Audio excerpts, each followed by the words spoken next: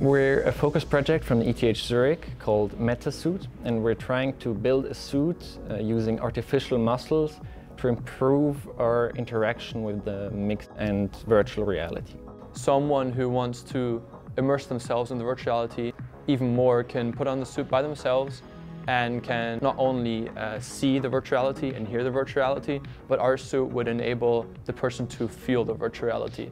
So objects would not only be there making sounds if you drop them, but we could make them feel the weight or feel the inertia if you throw a ball, for example. This suit we're producing totally in-house, basically. So we're using artificial muscles which rely on an electrostatic mechanism. These artificial muscles we also produce, and we use foils where we spray electrodes on top. Then we have also a pair of pants that we're developing at the moment, and this pair of pants is made out of isolating material so that the user doesn't come in contact with the voltages, and that safety is guaranteed, and of course also comfort. So our suit has the unique advantage that it's able to both track the body as well as apply forces to it.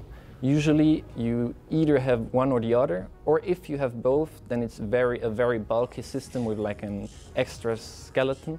And our system has the unique advantage that it can do what's called proprioception. So it can sense where it is without needing visual cues, without needing cameras. And that's the big improvement.